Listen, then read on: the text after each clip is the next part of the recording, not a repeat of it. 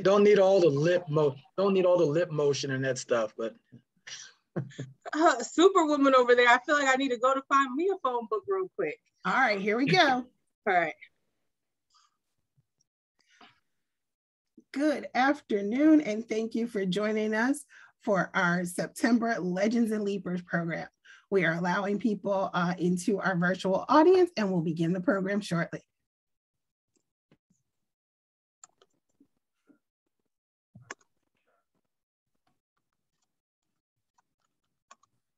And this is where our theme music plays.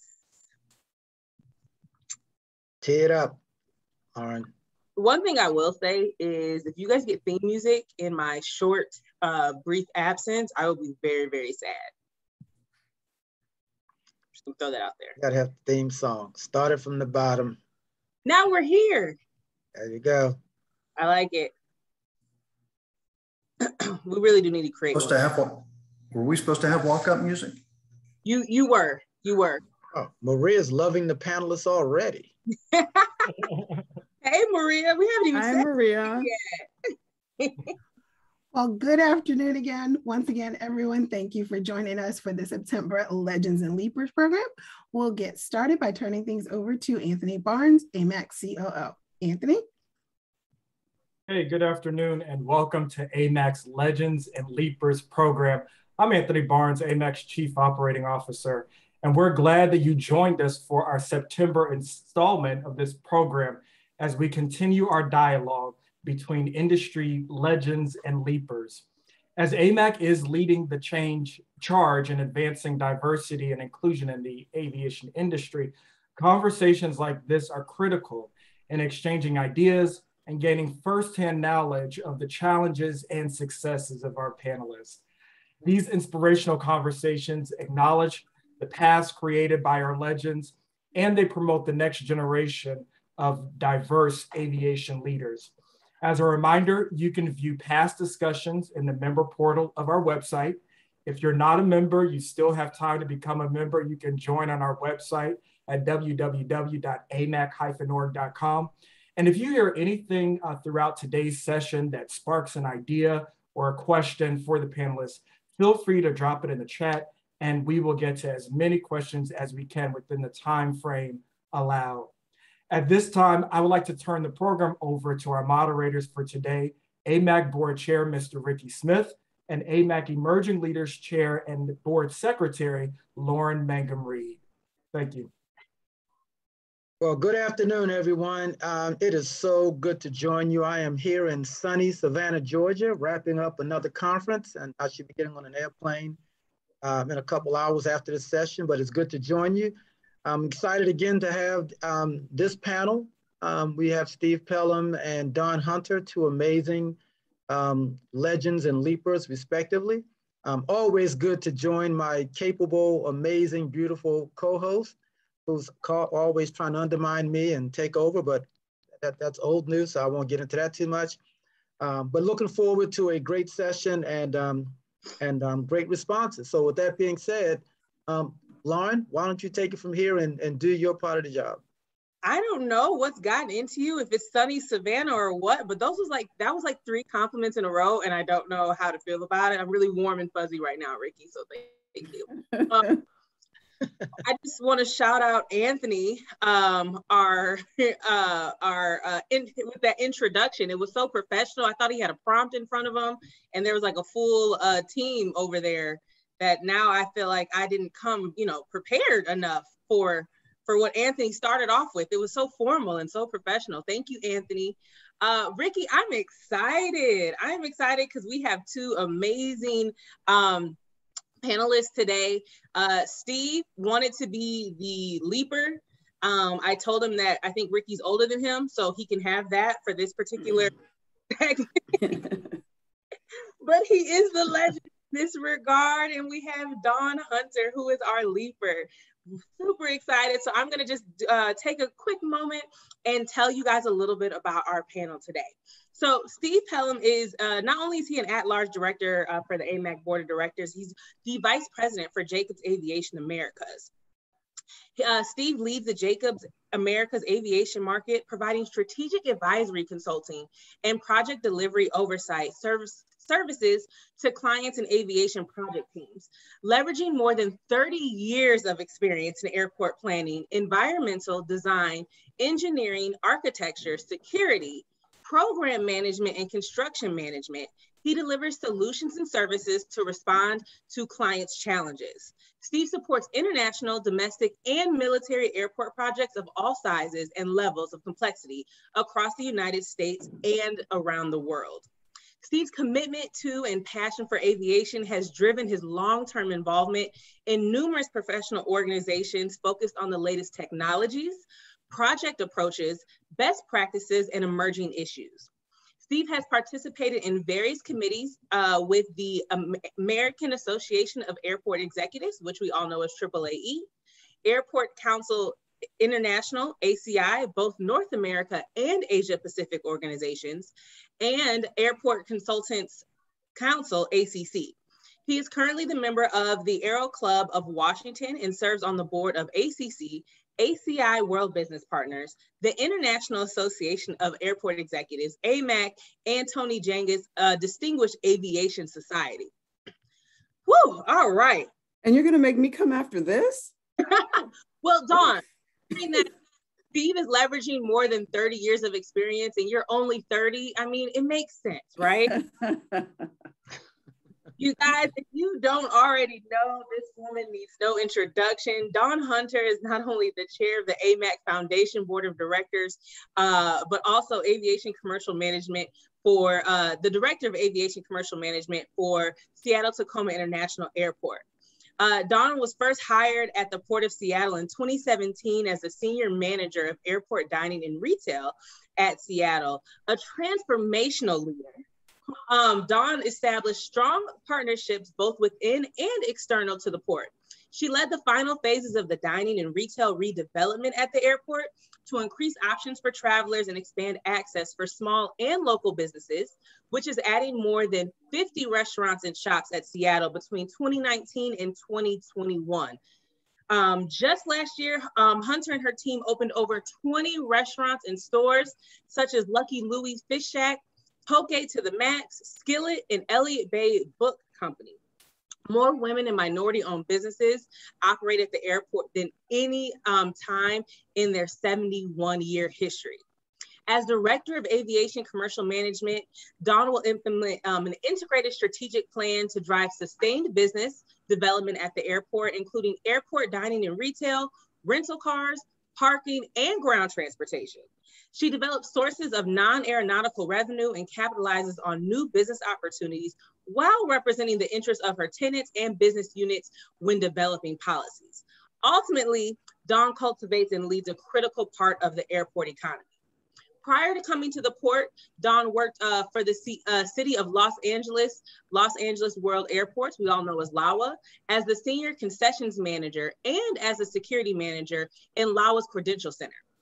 As a senior concessions manager at LAWA, she identified new concessions opportunities within operating terminals, worked with other departments to set goals and develop initiatives for increasing small, local, and minority business participation, and provided input and direction on concessions master plans with key stakeholders.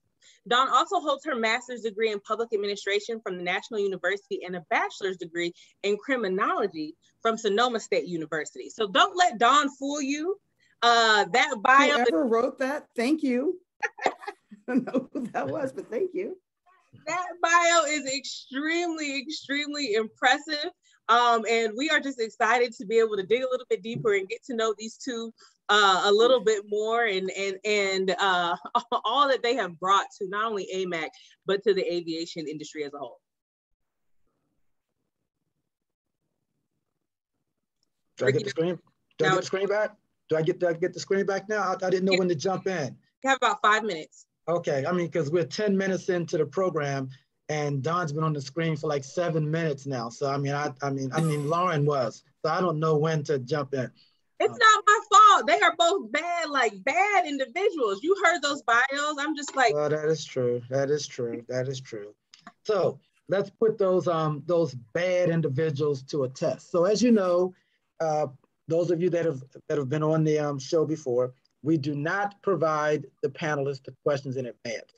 And so these questions come from anywhere. As a matter of fact, we were saying in the pre-meeting that I had not even thought of the questions yet. So what we try to do is ask questions that will just get the speakers to think, because we know you guys don't come to this session to hear my questions or Lauren's questions, or maybe Lauren's questions, but certainly not my questions. You really want to hear the panelists. And so our goal is to just get them talking about something that will cause them to kind of dig a little deep. So the questions may be a little quirky sometimes. If you see one of the panelists kind of look their eyes up in the air, then you know we got them where we want them. We got them thinking. So the first question is going to be somewhat of a softball.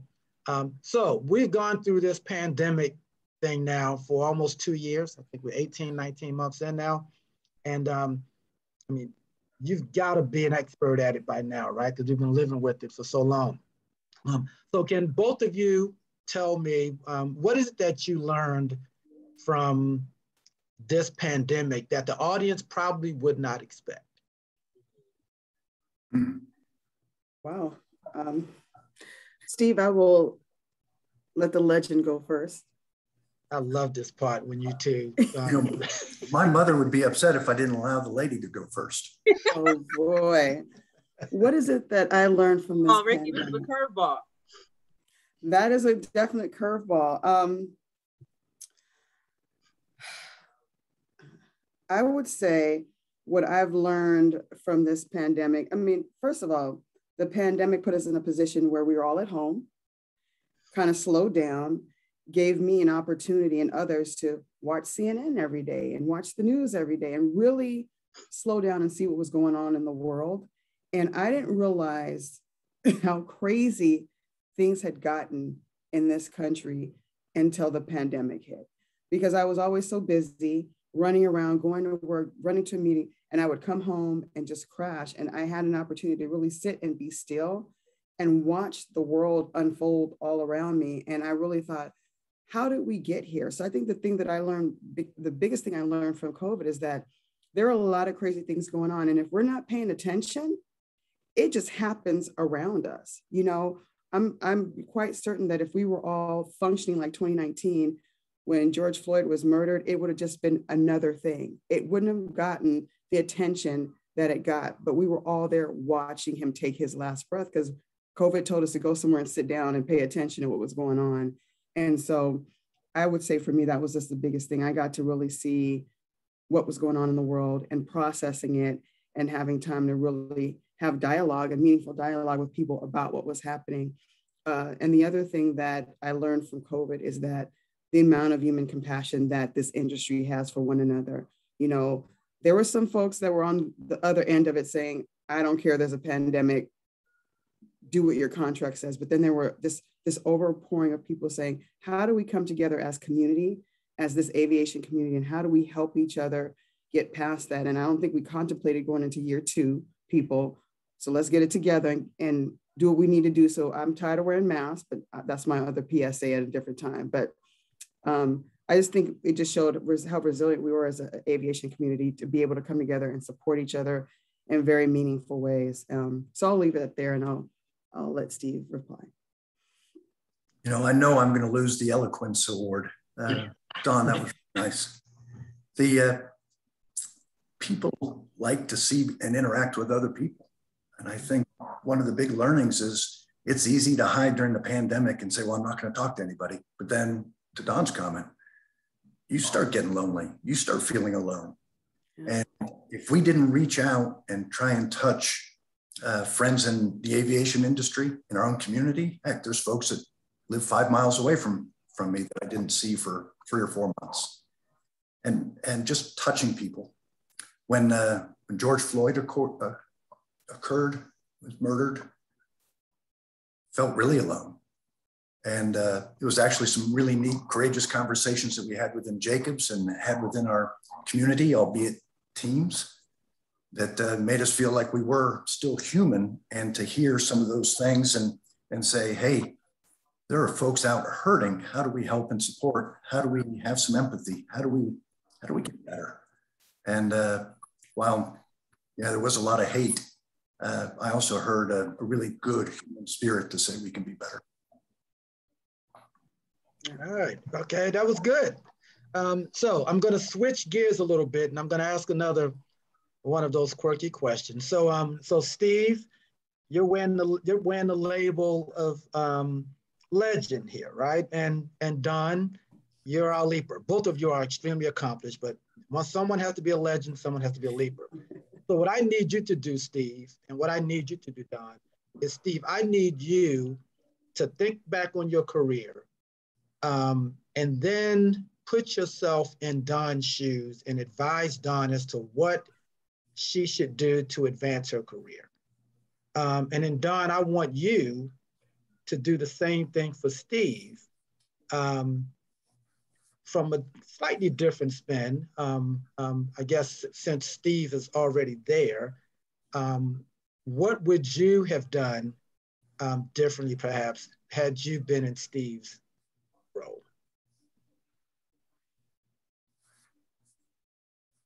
Wow. I think my question is harder. I'll give you some tips along the way. How's that on okay. Response? I was always told, my parents immigrated and they started over here. And I think part of it was you can't get respect unless you give it first. And the only way I know how to give respect is to be curious, to listen to folks, their background, where they've come from. And if I just stayed in where I was at when I began out of college, it would have been totally different. I had the opportunity of getting involved, of being curious, asking what I could do to help. And I knew that by helping or supporting, being curious, then good things would happen. And I think that's rang true. So even as a legend, I'm still pretty gosh darn curious. I guess it's my turn. I too was raised by immigrants, so like shared experience. And I just remember my grandmother always told me, if you work hard and you treat people right, you'll go far. And that has always been the philosophy that I live by. And I think that is what Steve has lived by as well. That's why he's gotten as far as he has gotten. And I would say to people, if you're in a certain place and you're looking, how do I move forward? I think you take the curiosity that Steve talked about, and you take hard work and ethics and treating people appropriately, and you'll always make it to the next level. Because it's, at the end of the day, it's not what you know, it's how you treat people and the relationships that you build, and you'll gain the knowledge along the way. So that would be my response. So I will tell you this, both of you are very good. One of the things they teach you when you go through media training is, regardless of the question that they ask you, you always take the opportunity to put the answer out there that you want. Okay, so thank you for taking that question and making something of it. So the third question I have before we turn it over to Lauryn, or before Lauryn butts in, and this is probably the more important question, just thinking about the significance of AMAC and the future significance of AMAC. Why is it more important that people recognize me as the primary host than Lauryn?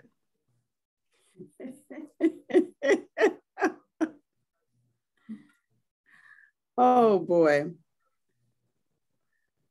I don't want to touch that one, but yeah. Well, I would have to say, as the foundation chair, in which I have to be led by Mr. Ricky Smith, it's more important for us to listen to him so that I can get my needs met on the foundation. Oh, wow. I love you, Lauryn. It's fine. Dawn just texted me and said it's all lies. I wasn't expecting that answer. I thought she was going to follow the womanhood track, and so some sisterhood. We know the truth. Steve, you're on the hot seat. Sorry, could you repeat the question? Because I don't think he remembers it. I don't want to remember it. And you know what's funny, Steve? I'm gonna bail you out here. I was just about to give Ricky a compliment, and everyone that's on here that has been tuned into Legends and Leapers, you know that is very few and far between. Like, it never happens. I was about to give Ricky a compliment about how Savannah looks good on him. You know, he came with some great questions, very profound, very eloquent.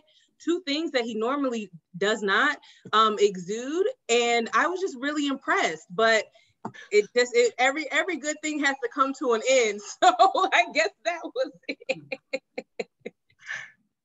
So guys, couple things. I think that, we talk about, we're always identifying or seeing, when we see people, automatically we look at the differences, right?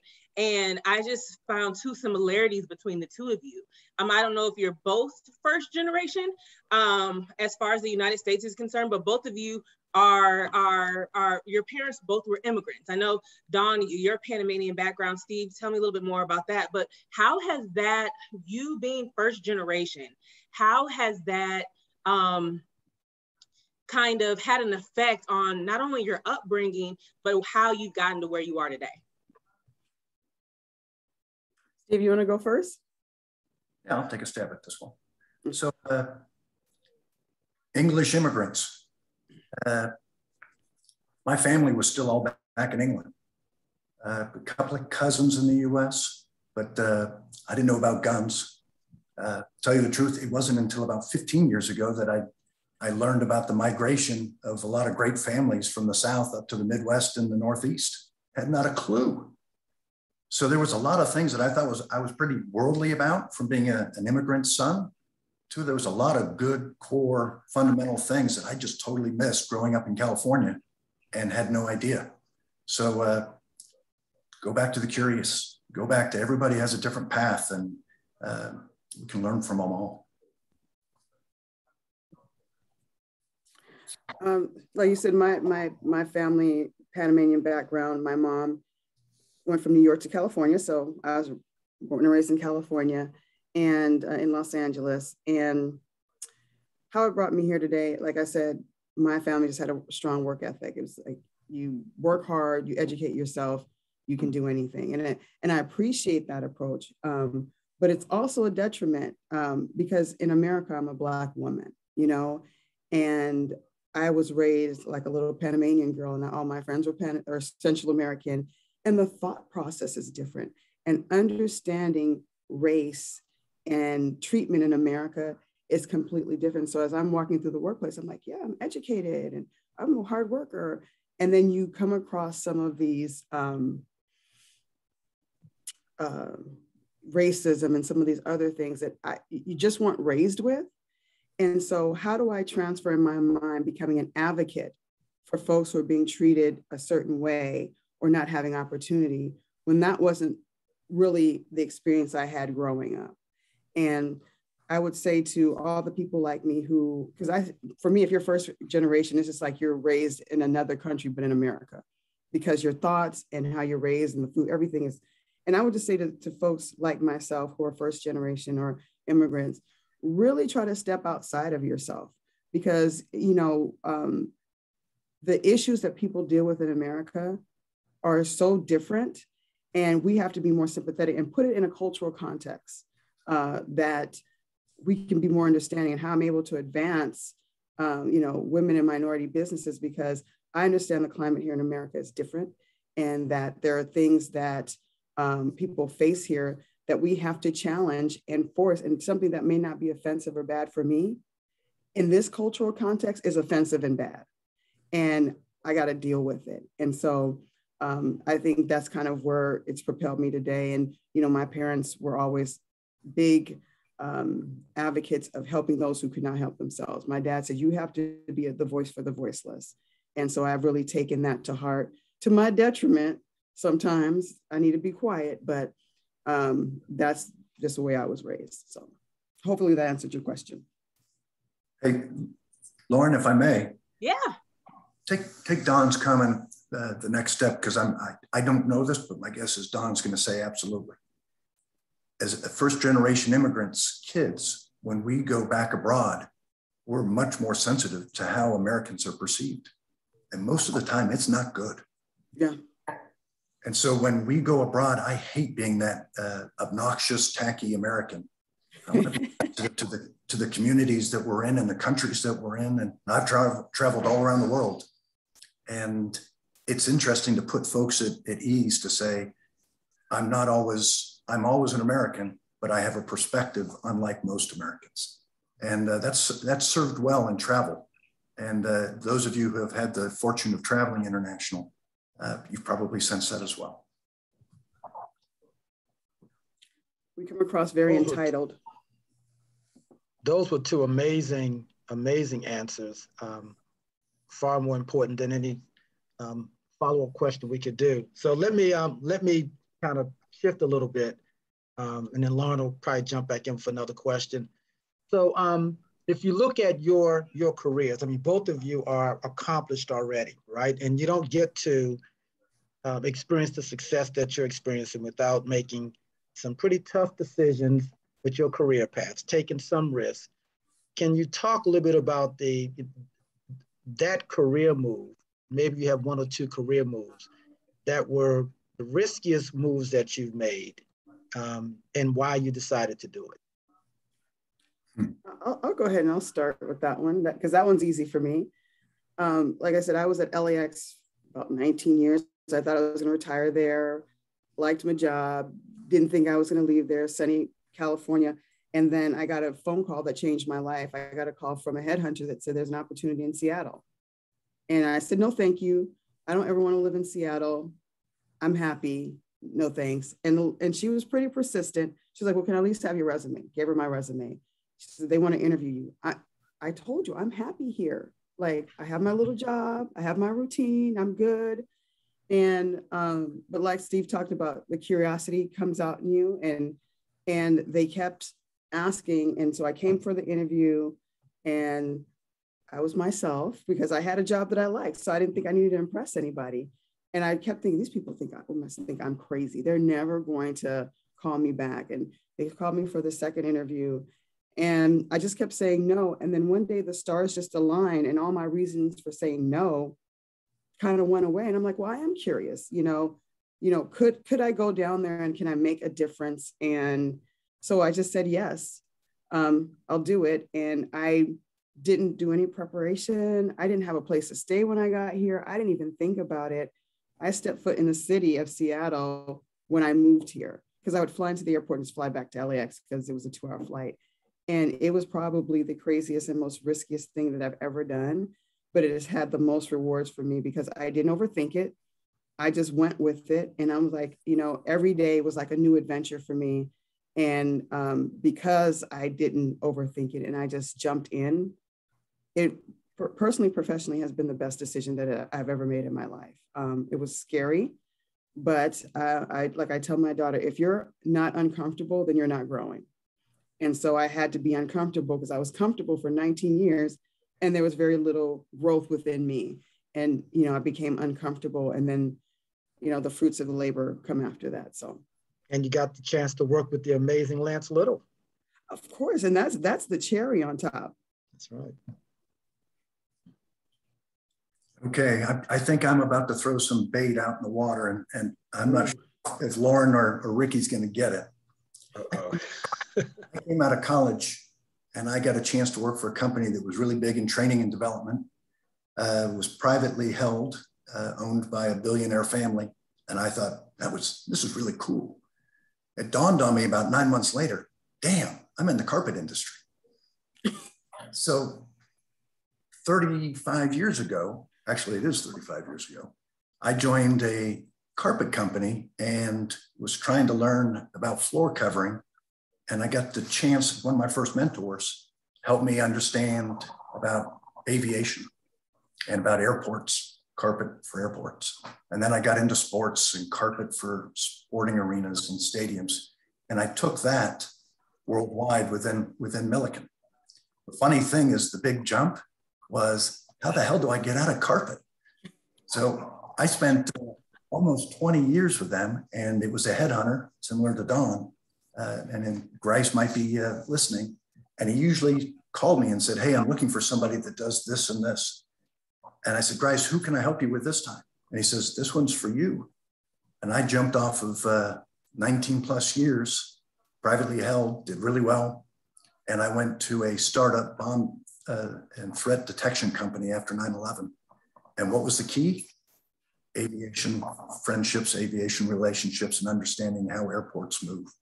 And to go to your family and say, hey, I'm throwing away 20 years and I'm jumping on a startup. Good job.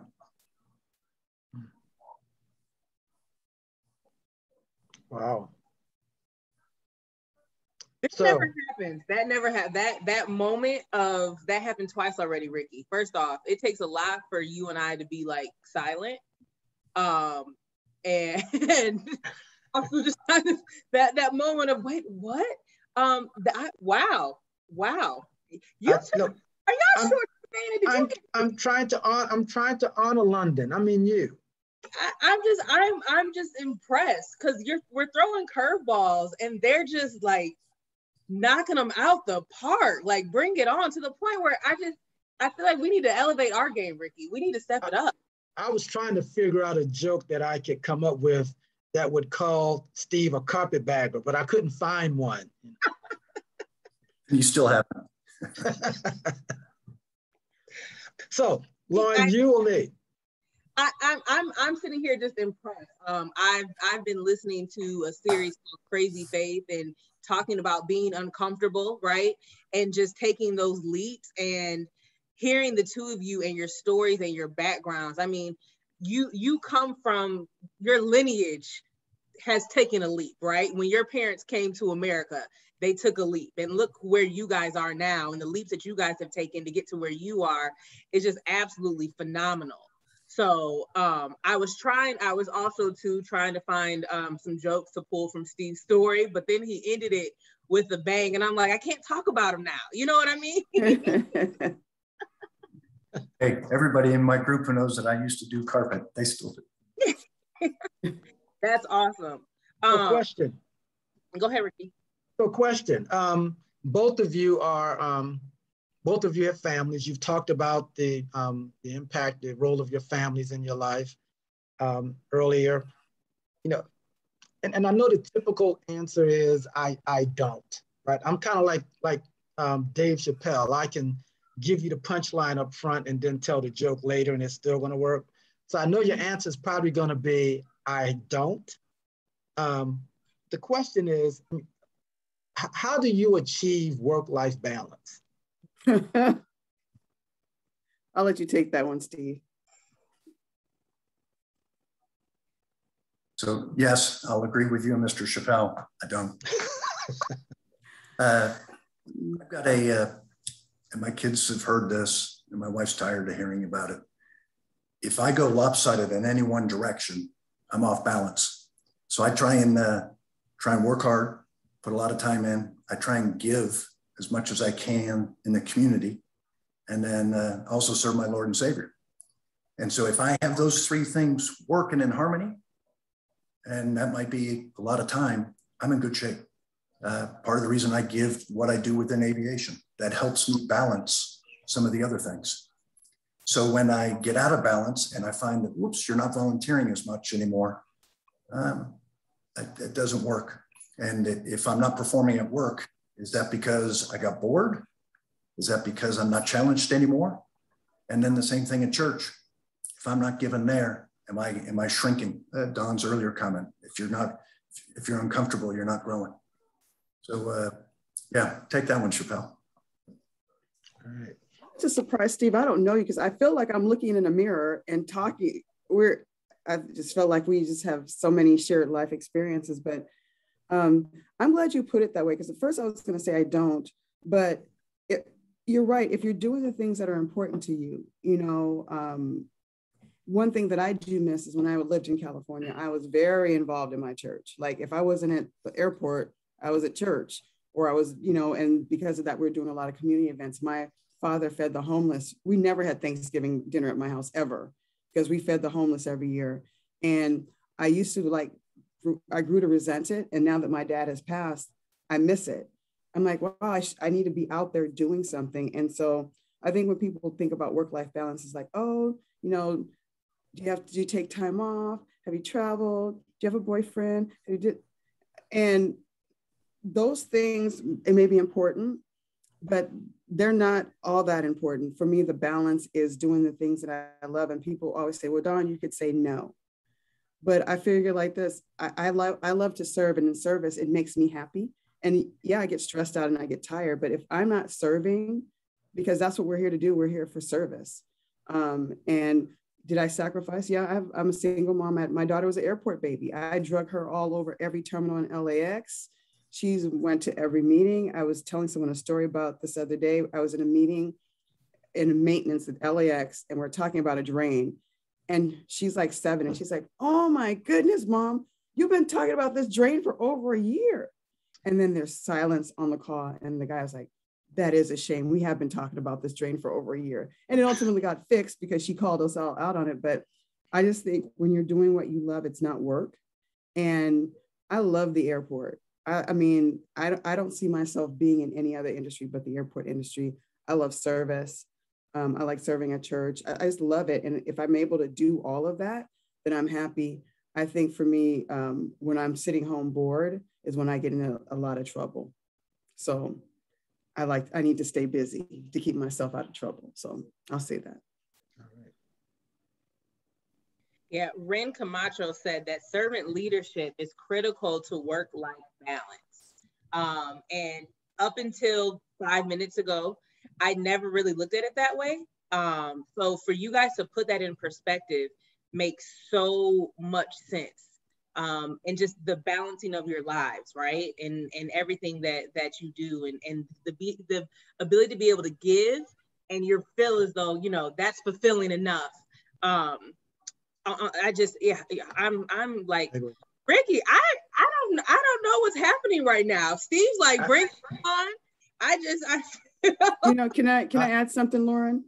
Yes, please. This panel's a little cocky, you know?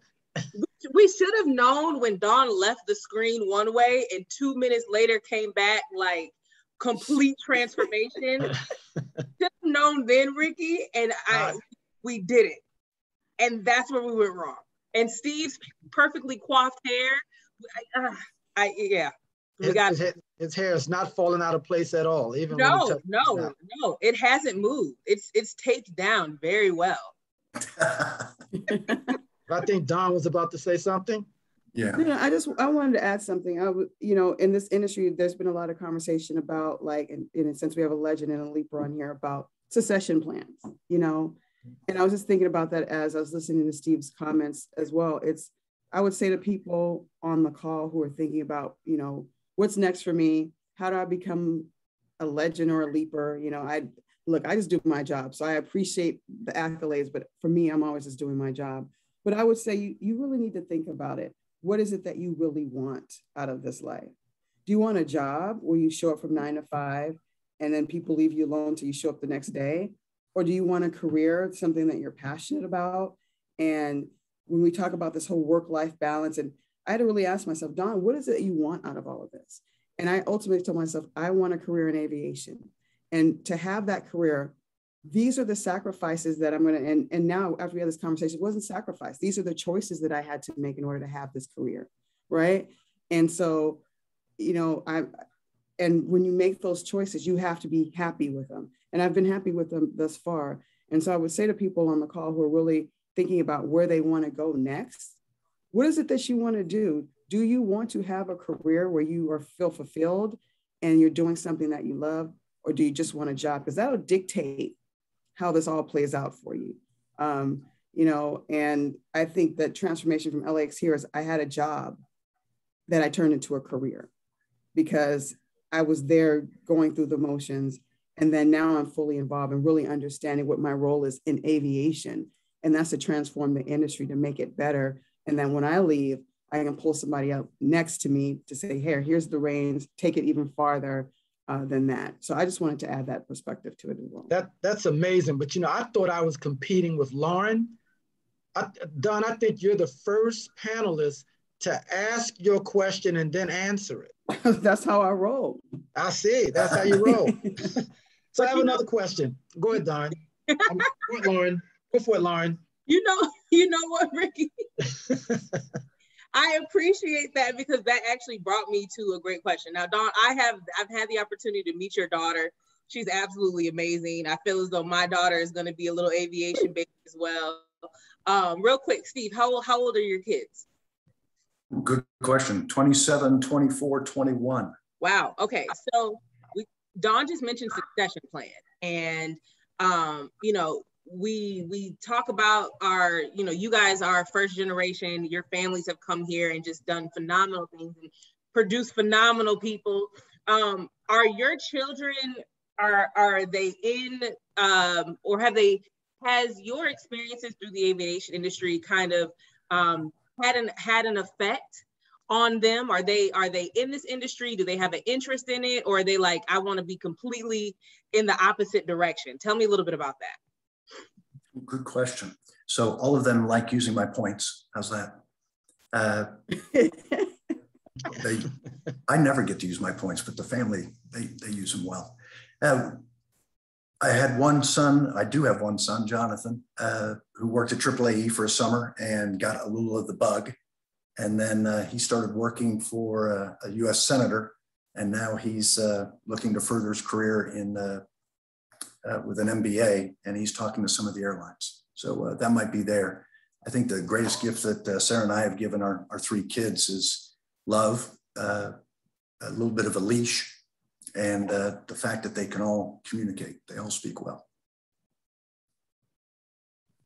Well, you've met my daughter. She has her mother's personality. It's, you know, it's interesting when you're talking to yourself sometimes. You don't realize how annoying you could really be. But my daughter, like I said, she's an aviation baby. She's just at this point in her life where she's like, I don't know what I want to do. And it is, you know, it's a troubling for me because, you know, I come from a family, you work, and she said, Mom, I've been watching you work so hard. I don't know if I want to work that hard. I'm trying to decide if that's the life that I want. And, you know, I have to take a step back because my mother came to me like, what do you mean you're not going to work? You know, like, but I have to give her space and grace to come into her own and find her own path. And so I look at it more like she's one of my employees. Some of them know where they want to go and you can help them get there real quick. And then there's some that I just want to sit in this position for the next 15 years and be okay and take care of my family. And you got to be able to adjust based on where people are at. And right now she's just at a place in her life. She's like, I'm over it. I'm watching you work hard and I don't know if I want to go there. But luckily for me, I have an AMAC family. I got you and Maury and all these people who are, hey, Caitlin, what's going on? What are you doing? And I just love that because of course, the mother-daughter relation, Lauryn, after a while, you know nothing. You don't have any sense. Nothing you say makes sense. But it's lovely to have a group of people who can take your daughter and say, look, you know, and let me mentor you and mold you and move you forward. And so she has that. And I really am thankful to the people on this call and the people that my AMAC family have really embraced her. Absolutely. So, you know, I can't go to a conference, including the conference I'm winding down here, without talking to a female that has an interest in becoming an airport CEO, or maybe frustrated over the lack of opportunity or the lack of progress there. And so I don't want to waste this, this session without bringing that up and just hearing what you guys think about it. So, I mean, first of all, why is it so difficult for women to become airport CEOs, and what should the industry be doing about it?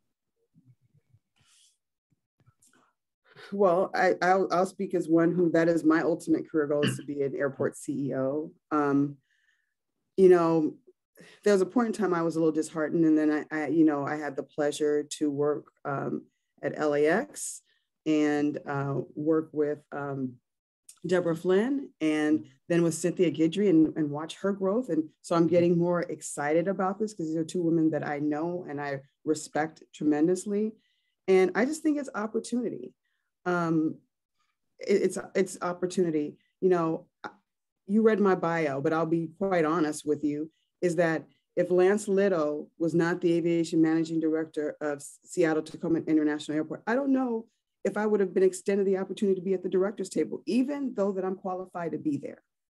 And I just think that we need more men who are at the top of these organizations to really give us an opportunity to learn, for you to be taught, and then give us opportunity to grow and move up. And I just think that there is a movement of more men in power who are wanting to empower women and give us an opportunity. And I just think it's all about timing and opportunity.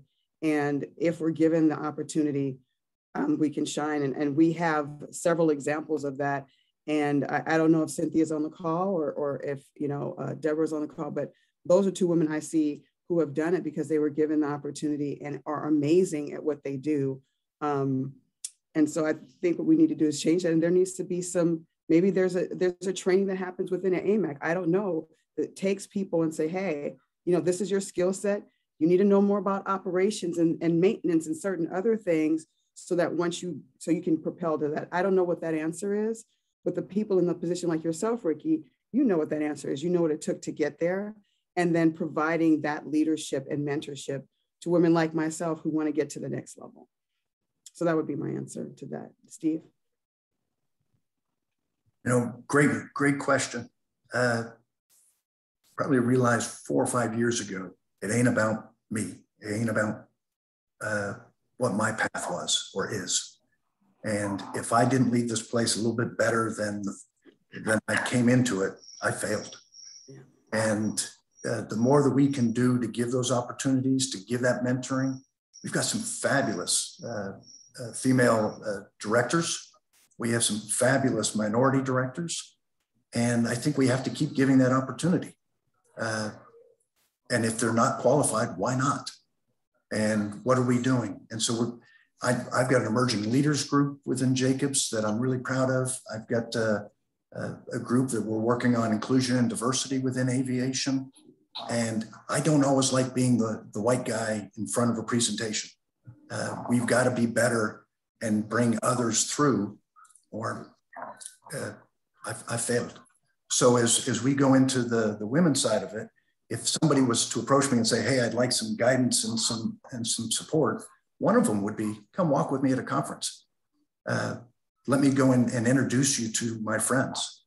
And how do we help get a little bit more confidence? How do we help get a little bit more well-roundedness on all the things that directors are to do?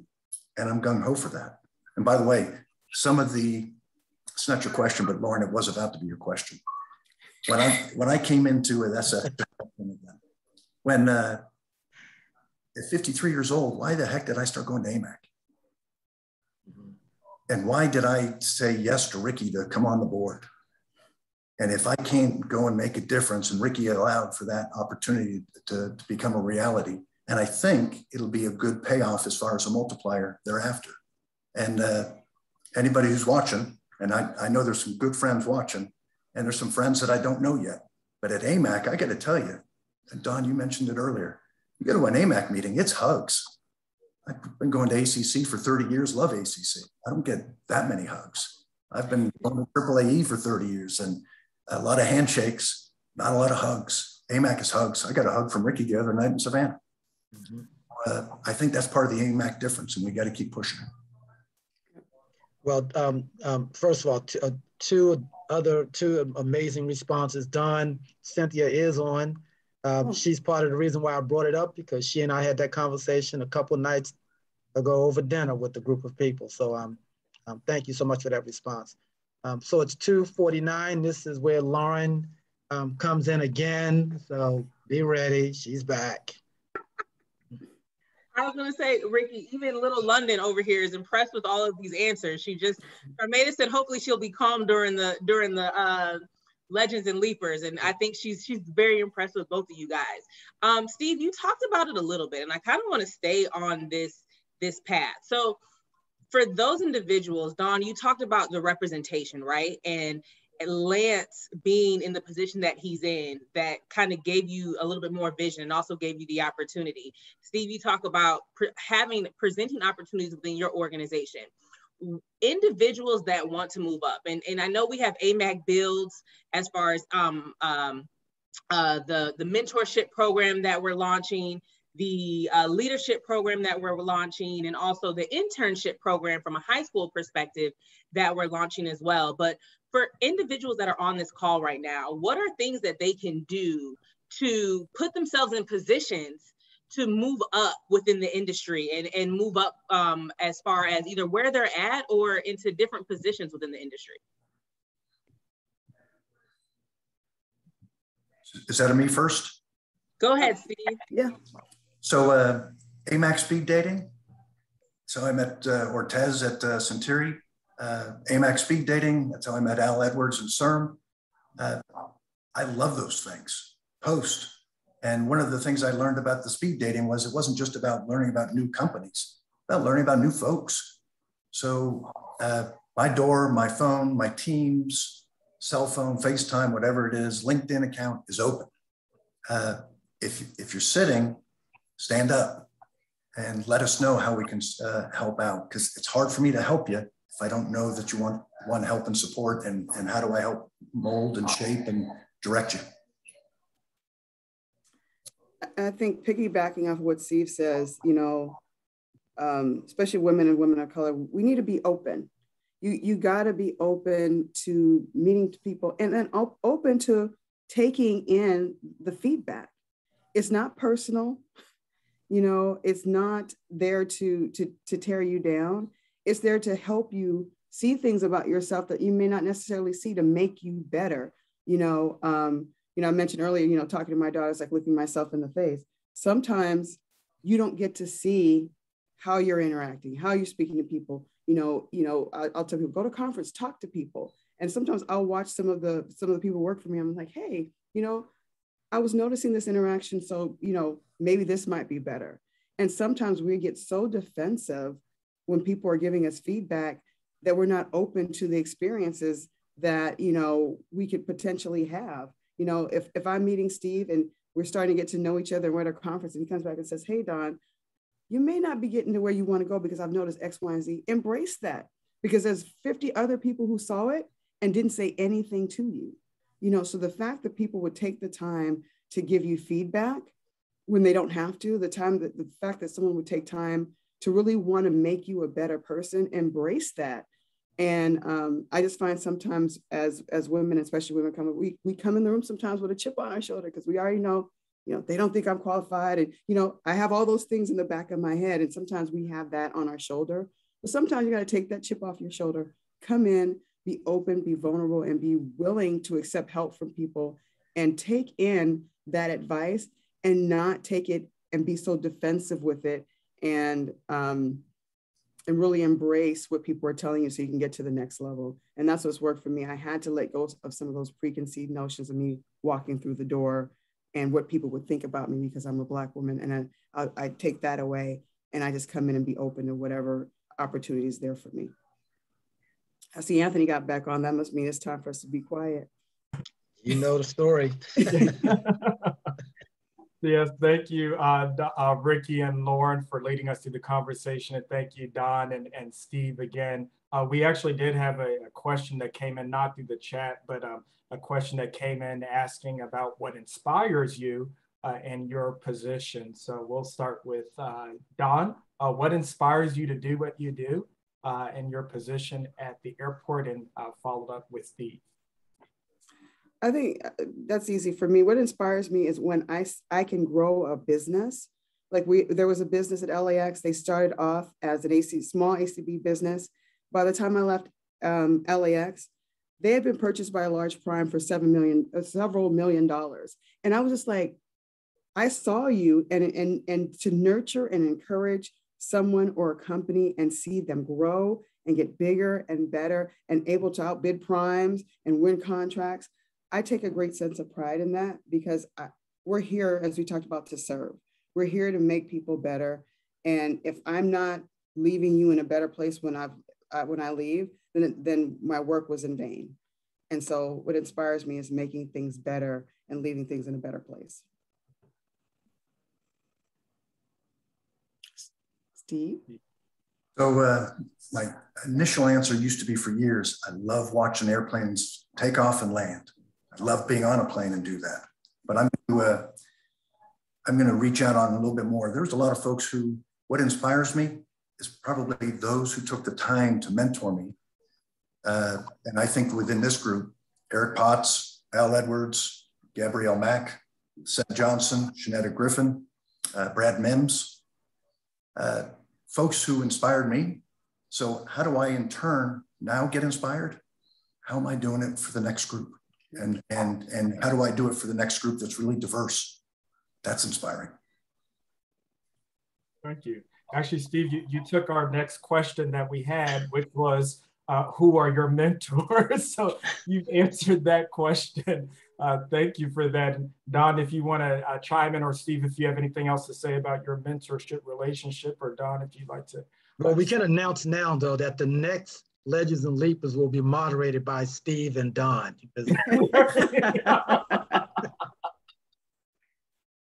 We found my maternity leave replacement. There you go. There you go. So, Don, mentors. You know, my family. I mean, they've really, the women in my family have really modeled what it means to be a strong woman. You know, they get up, they work hard, they take care of their families. You know, they do all of the modeling for me, and so that was laid out before me. But then also, I think just looking, you know, industry wide, there's just been a lot of people who've encouraged me along the way. And I would say those are people who are my mentors that said, you know what, you can do it. You know, don't give up, be encouraged. And of course, I have to give a shout out to Mr. Lance Little, who is the most amazing airport director that ever lived. I have to say that, but no, it is good to work for someone who encourages you and has the same values as you. And it really inspires you to do more. And I've had the privilege of having that along the way. I work with Gina Marie, Deborah Flynn, now with Lance. And I've always had amazing people to work for that have the same value system. And that's so important because you can do great things when you are not fighting your boss, or that you are working in tandem with them. So. Thank you. So I think we're just about out of questions. I'm not sure if we're doing our after show, but stick around after. But just wanted to thank our panelists again for speaking. Thank you, Steve, and thank you, Don, for your contributions to today's program. Thank you, Ricky and Lauryn, for leading us through this conversation as always. Announced on this call, we made the announcement of our AMAC Builds program. We want to make sure that our membership and even those who aren't members to take advantage of our AMAC Builds program. We have our link that we dropped in the chat. We also invite you to join us for next month, our Legends and Leapers program on the last Wednesday of the month on October 27th at 2 p.m. Eastern, where we'll continue the conversation with our other Legends and Leapers in our industry. And visit our calendar on our website to see other industry events, not just AMAC events, but industry events that you can participate in as well. Again, thank you for joining us. Have a pleasant day. So Dawn, you got some fans in the audience. Christina is trying to get some brownie points to shout you out. She said, as an employee of Seattle that works for Dawn, I can say she is awoken and provides a space for growth as well as opportunities. So I wanted to make sure that you saw that. So Christina may be asking for a raise after.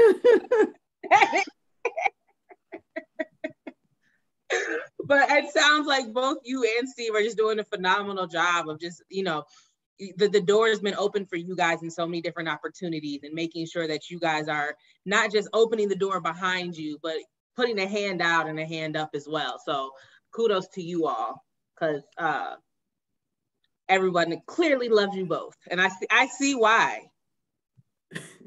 Looks like somebody has Don, do you have a hand raised? Do I? Yeah, I was confused. I was looking for the hand raised as well. Okay, sorry. I was asking because during the show you didn't think to raise your hand before you asked yourself questions. That's all. I'm just Look, Dawn was playing one-on-one with herself. She passing herself the ball, slam dunking it. Oh no, when I listened to the responses, then it just made me think of other things. You guys That's are so a skill. silly. That's a skill, Dawn. That's a skill. Who else is going to give you the best answer but yourself when you ask the question? I love that this whole week Dawn's been leading up. She's like, okay, this is the question I'm going to ask. This is the answer I'm going to give. No, actually, I was fearful because I'm like, well, what are you guys going to ask us? And they said, we're not telling you. And yeah, I didn't know what to expect. So. And look at you, knocked it out of the park anyway. Knocked it out the park, and then some. Christine Pham, hello, darling, from San Diego. Oh my goodness, I miss your face. She said, hello to everyone, and just thank you. Greetings from much love from San Diego International Airport. So Cynthia, we're gonna call out Cynthia really quickly. So it was Cynthia, right, Steve, that told you she had answers the questions before? Okay, so there was a set of questions. We want everyone to know this. We talk about this all the time. There was a set of questions, but Ricky and I purposefully never have asked the questions on that set of questions, to the point where Charmaine doesn't even send it out anymore. So we didn't want to set you up because we had Cynthia, my analogy is we had Cynthia studying for the LSAT, and then we threw the MCAT at her. And so she had to be on her toes when coming with the answers. But you guys, I mean, I'm speechless, and that never happens. Look, we had one panelist that actually had prepared remarks. Oh no. We were not going to let that happen. Right? And I think the prepared remarks went through the HR and the marketing and communications department and everything. And they were like, wait a minute, this is not the script that I had prepared for this. Right. So Steve, you talked about your one son. Tell us a little bit about your other two. So let's see, I had a princess, and then when I ended up having two boys, she became the queen, and they became the jesters. But Andrea's 27 and directs a youth camp up in the mountains of North Carolina. Wow. And that's something she's always wanted to do. And one of those things where you say, go get it, honey. Working 2 or 3 jobs for probably 3 years after graduation before she got it. And then my youngest, and Ricky's going to enjoy this. He's a senior at Georgia, and go figure how he's a bartender for 3 years, but he just turned 21. And so I'm still trying to figure that one out. Right. Oh, yes, I do appreciate that. Liquor laws at 19. I love it. I'm a fan. As an alumni of Arizona State University, and I tell people all the time that I got a certificate in mixology with my degree. I do appreciate your son having that experience. Well, I know who to look for then next time we actually are allowed to get together. Yes, I got you in 2022. And Dawn, your daughter, how old is she now? 22. 22, and she's still in LA. She's still in LA. She did not make it here in Seattle when the cold hit.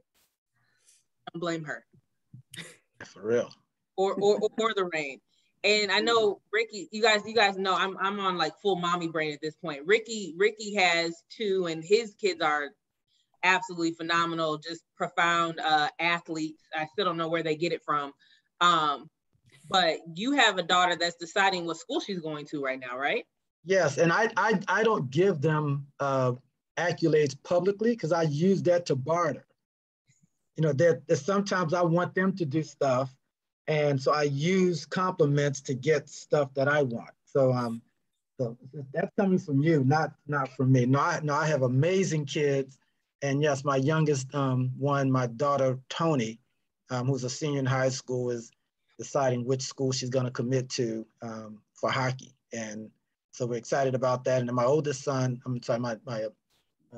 my son, Kobe, is a real estate agent. Well, I'm sorry, he's not a real estate agent, he's a realtor. So I'm told that there's a significant difference between the two. And so he has put his hockey career behind him, and he's now out there, hustling to make money and sell properties and buy properties and do all kinds of stuff. So again, amazing kids, and I love them to death, but I just don't compliment them publicly because I got to hold on to those chips. That's fine. I feel as though I compliment them enough. Probably yes, you do. I'm just impressed in the fact that they were able to do so many great things with their lives with you as their dad. You know what I mean? I knew it was coming when I bumped on. All the barriers that they were able to break. I'm just impressed, So I got to tell you what a small world it is. I was chatting with my admin in Fort Worth this morning, and she said, hey, the propeller from the AMAC silent auction is shipping out, and it's all done, and it's going to Dawn Hunter. And I thought that was funny. I was like, well, I'm going to be chatting with Dawn here very soon. And Dawn, I had no idea, but thank you for your contribution to AMAC by the purchase of that propeller. Oh, no, thank you. And I just bought a house here in Washington, and I call it the house that Aviation built. And so I have a lot of aviation related things in here. So that'll be a lovely addition. So funny how small a world it is, isn't it? Yeah. Well, congratulations, Dawn, on the new home. That's awesome. Mm-hmm. Thank you.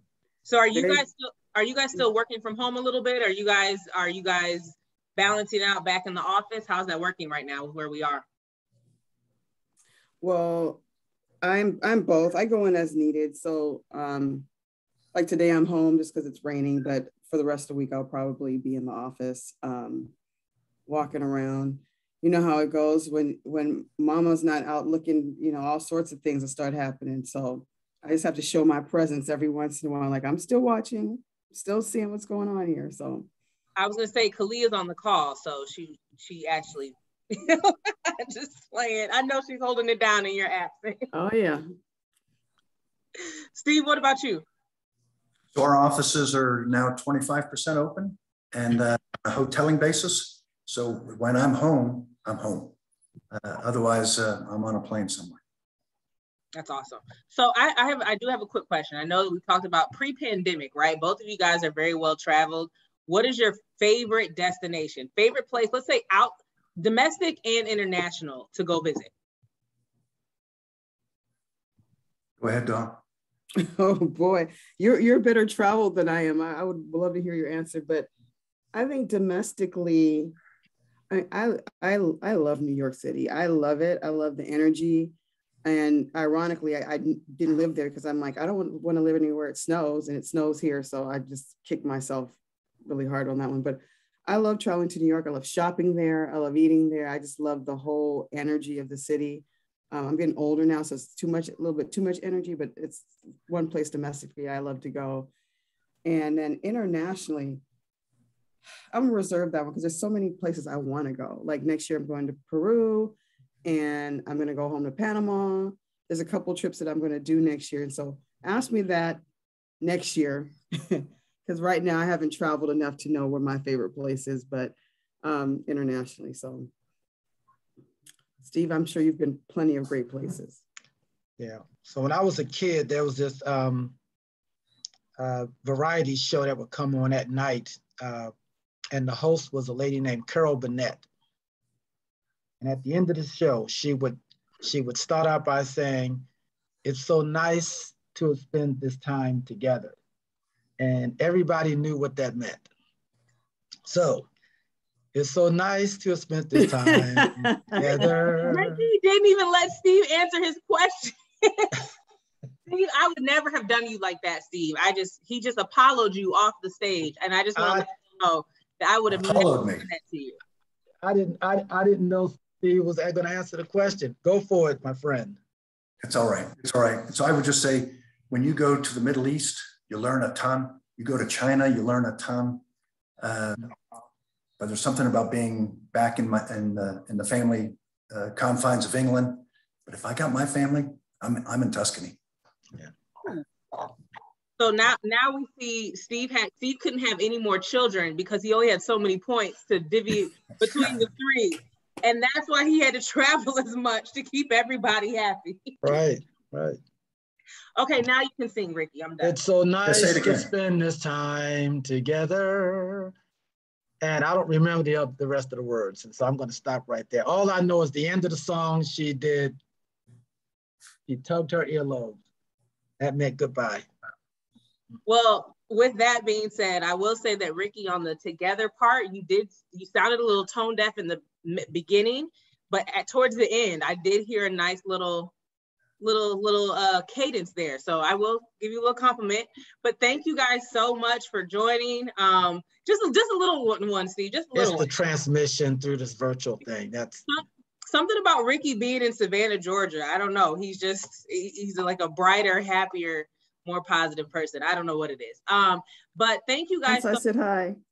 Dawn, Steve, you guys are absolutely amazing. I now know who I'm going to replace Ricky with when we finally give him the boot. Hey, so thank you both. You might not have to wait long. Thank you both so much. I mean, just the commonalities between the two of you, and just the energy. And Ricky and I didn't even need to, well, I of course was going to be here, but Ricky really didn't even need to be here because you guys just carried the show all on your own. So thank you all so much. Again, like Anthony said, please go check out the AMAC website with AMAC Build. We have a lot of amazing projects and initiatives that we're doing, including our internship program, our mentorship program, and also our leadership program. And if you've learned nothing from Steve and Dawn, you just take this away, take that leap, get uncomfortable, and really go for those opportunities and be in a space to create those opportunities for yourself. So thank you all so much, and we look forward to seeing you next month. Our virtual participants are helping us with the song. It's so nice to spend this time together, just to have a laugh and sing a song. That's all I know. They're getting contributions from the audience. Carla for helping Ricky. It was priceless. And with that, you all have an amazing rest of September. October's already here. Oh my goodness. You all stay safe, stay blessed, and we look forward to seeing you next month. Absolutely. It's called family, Ricky. Yes, it is. It's called family. All right. Much love. Take care. Lauryn. Thank you. I love you.